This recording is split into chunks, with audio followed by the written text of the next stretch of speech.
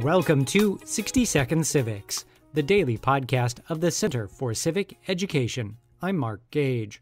The American colonists were not the first people on the North American continent. Native Americans had lived on the continent for at least 24,000 years. The eastern woodland tribes lived along the eastern seacoast, where the British colonists settled.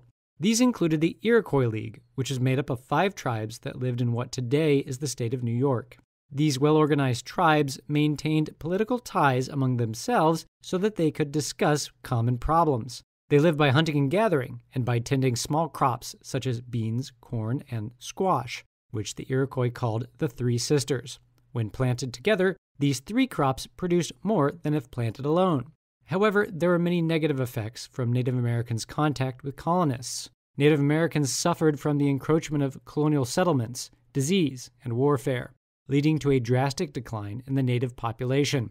In fact, by the end of the Revolutionary War, there were relatively few Native Americans living along the Atlantic coast.